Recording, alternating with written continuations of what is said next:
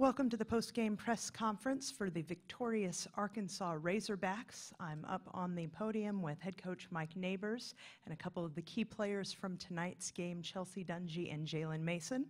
Quick reminder about our format. Coach will give an opening statement. Then we'll have questions for the student athletes. When you're asking a student athlete a question, please use her name. That helps us out. Raise your hand. A microphone will be brought to you to ask your question. And then after we dismiss the student athletes, we'll take questions for Coach. Please silence your cell phones and no video recordings. Coach, would you like to begin, please? Sure. Don't ask me any questions about how it happened because I honestly don't know. We were down. The last thing I remember Coach Schaefer saying is they've made 6 of their last 9 field goals, and that can't happen anymore. And I don't think they made another one. Maybe 1 or 2. But the sequencing of events, I'm usually pretty good at remembering things that happen. I don't remember the exact things that happened. All I know is that our timeouts were incredibly positive. We're incredibly player-driven. All we did was make some tactical things, and we stuck to it. Until Jerry said we closed on a 17-0 run, I had no idea that was the case. Was that right? 17 or 16? 17? 17. I had no idea. I just knew that we buckled down, and it seemed like in the fourth quarter we got every 50-50 ball, and then we created some that we probably shouldn't even been 50-50. As far as going to the championship game for the first time in our school's history, couldn't be more proud that it's with this group of kids. That we're a blended family. Jalen stuck around in a time and a climate where every kid has every opportunity to bolt on a university and a team, and she didn't. Thank you for staying. Along with the other kids that did. Y'all can go through and list them. And then to get a few kids to believe in us from the get-go, like Chelsea did, and IT did, and Raven did, and then Lex. I couldn't be more proud to be associated with them and get to fly around and ride on the bus with them.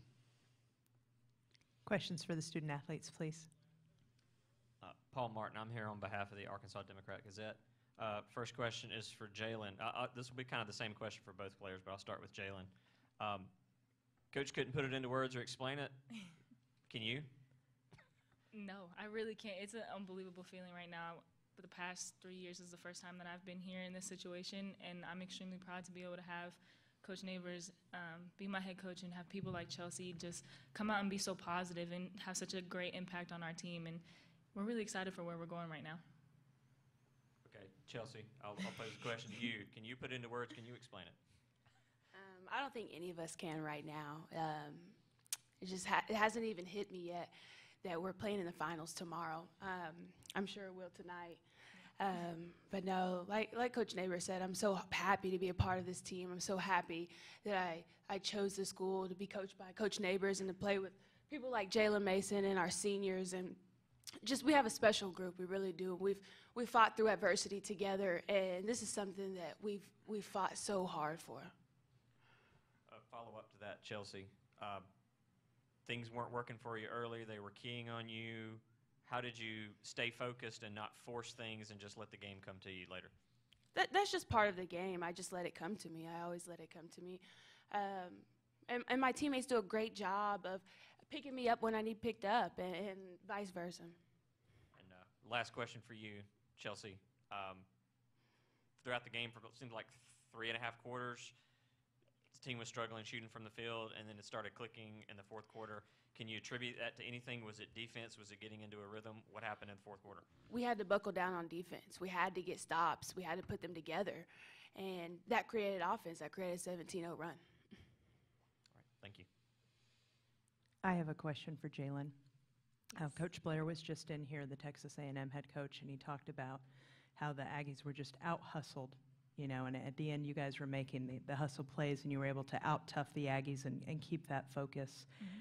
I mean, as a fan that has watched these last 3 games, how are y'all not tired right now? How were you able to buckle down, to use Chelsea's words, and finish this game that way? It's just extreme confidence in every single one of our players. That is the 5 on the floor and the others on the bench, and from our coaches. And we knew exactly what we had to do. We knew the possession arrow was in our favor. We knew how many fouls that we had left to give, and just having that conscious awareness of the game from every person on the floor and on the bench really helps us. And just keeps us really motivated to keep our motor running. And then just a follow-up for you.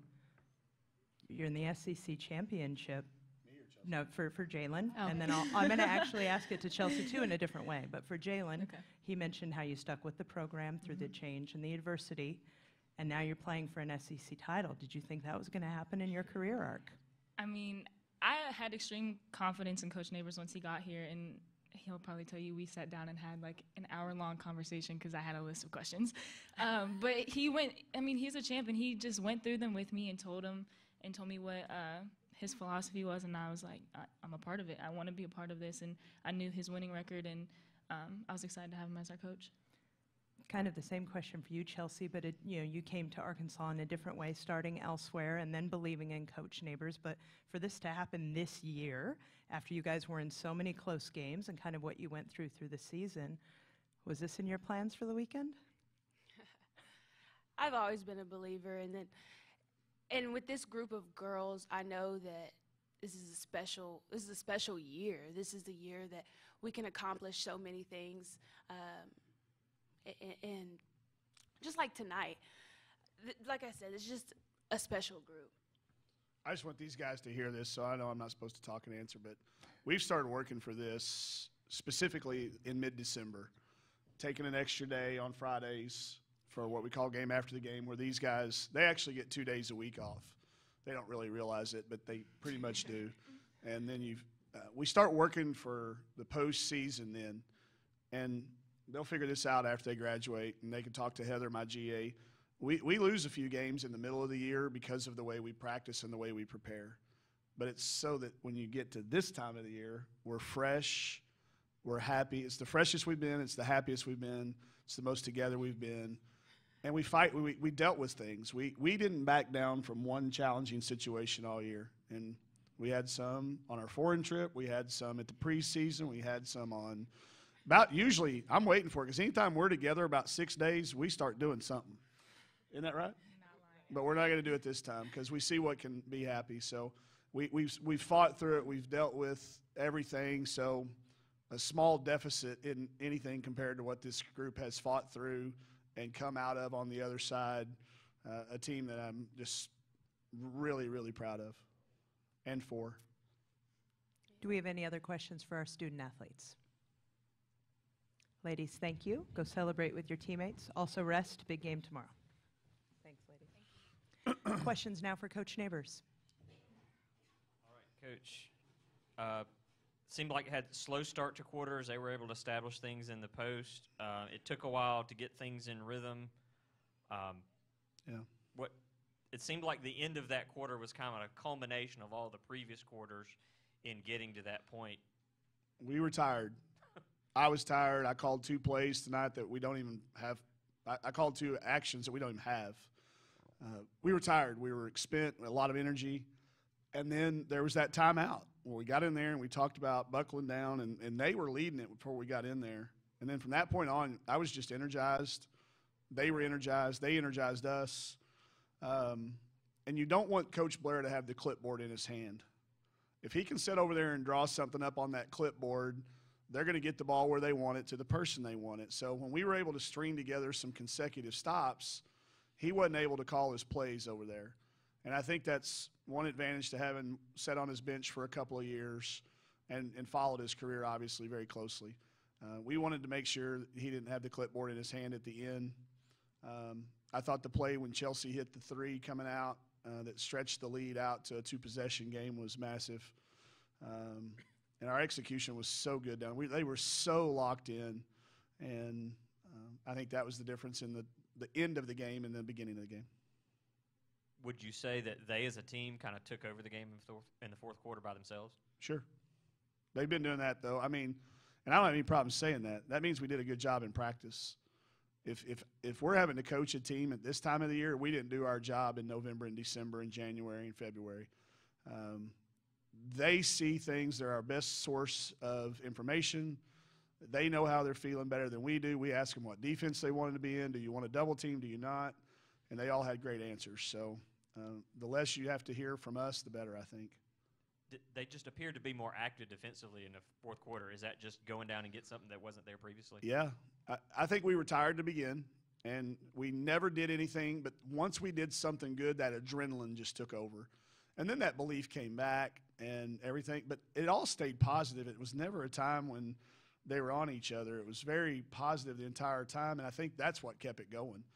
And it was everybody. I mean, there was a few people that had every reason to get down because they did something that was a tough play or got their shot blocked or threw the ball away or something, but they never did. And I think that's a huge sign of maturity in a team that does believe in each other. You said last night, I think I'm saying this right, you said this tournament is harder to win than it is to get to the Final Four or something to that effect. I mean, Yep. Are you kind of seeing the residue of that? Yeah, it's 4 games in 4 days. You never have to do that when you're trying to get to a Final Four.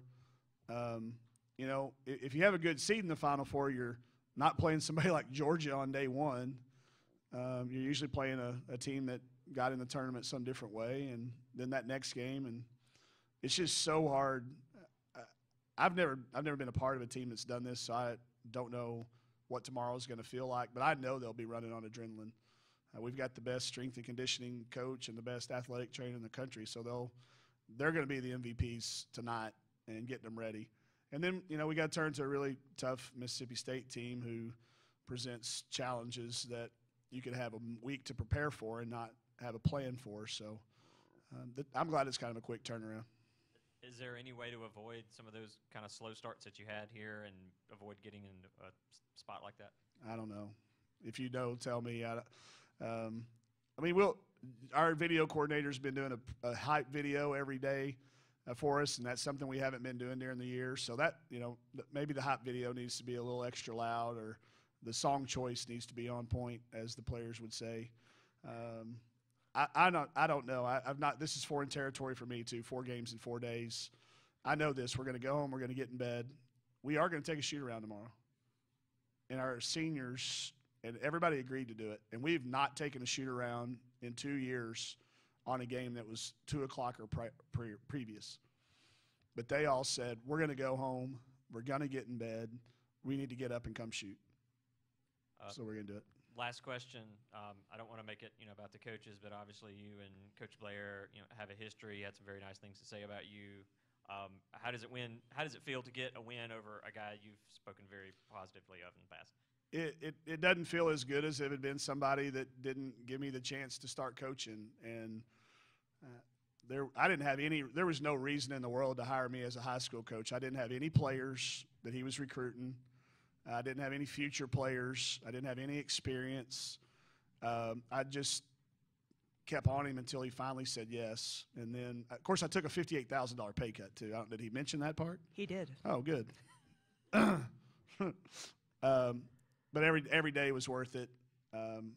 I wish we could have played in the finals, but now you got Vic sitting there, who I'm just as indebted to. But I'm not coaching.